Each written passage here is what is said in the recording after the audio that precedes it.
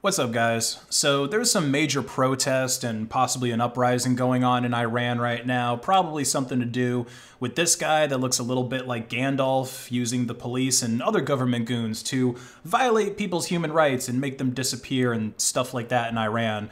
Look, I'm not going to pretend like I understand everything about the Iranian political climate, okay? I'm American, so I'm like only vaguely aware that other countries even exist in the first place. But the point of this video is that right now, Iranian communications are more censored than a Chinese copy of Winnie the Pooh. So if you live in Iran and you want to use an app like Signal to communicate privately with your friends, family, or whoever, well, you're just not allowed to do that. You're not allowed to use Signal normally. It's not going to work in Iran because Iranian Gandalf wants to be able to spy on your messages.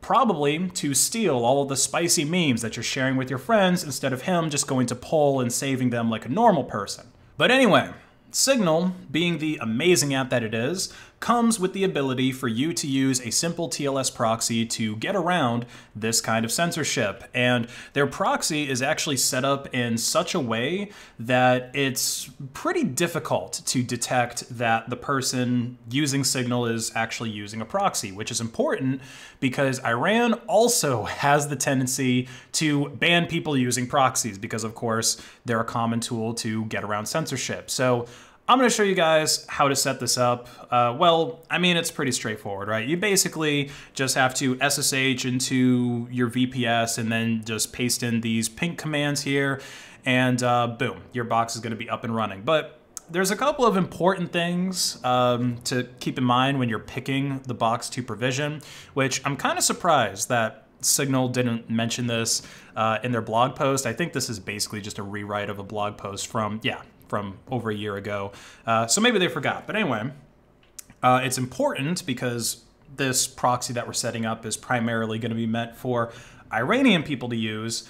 It's important to not have that box be in Europe, definitely not in the United States, and definitely not in Israel, because if you put your box in one of those countries that Iran really doesn't like, well, they're gonna know that your box is in that country, right? You're gonna have like an Israeli or an American IP or whatever, and Iran is probably just going to block connections to that IP because of that, right? Just because it's American or just because it's European or whatever. So I recommend when you're picking your box to put it in a country that I guess either Iran is friends with or at least they're, you know, neutral to, get along with or whatever.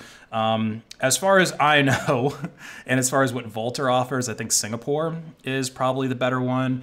And if you're going to use Vultr to set up your own box, I have an affiliate link that I'm going to put in the description of this video. So if you use that, I'll get a little bit of credit to my account, and you'll also get a little bit of credit to your account. So helps both of us. Really appreciate if you use that. But regardless of whatever host you choose to use, just make sure that you put the VPS in a country that Iran is okay with, like ideally Russia, Syria, or Qatar. Those would probably be the best ones. I would think Turkey would also be good. You know, do a little bit of research. Like I said, I don't really know anything about geopolitics.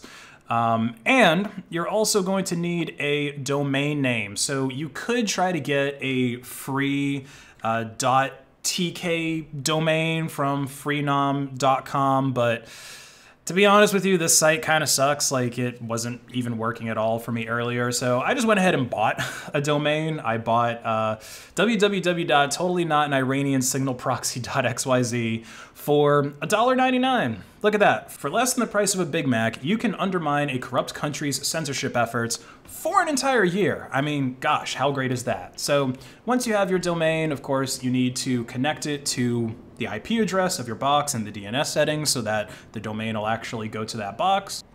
And you might need to wait a few minutes for all of those DNS records to update. You can always just ping your domain, and then when it's pointing to the right IP address, you know that all of that's finished.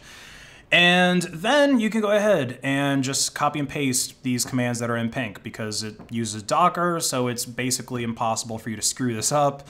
And also, when you run this initcertificate.sh, it's going to ask you to paste in that domain name that you bought. So just go ahead and do that, and then you're going to be finished. Well, use this docker compose up detach, and then you're going to be finished. And then you can start sharing that domain with anyone that you know in Iran that's being censored, right? They can just use this, it's gonna be signal.tube hashtag and then put in your domain right there. So boom, there you go. Share that link with some other people, or if your brain was just too smooth for you to follow along with this video, you can go ahead and share my proxy. Here it is.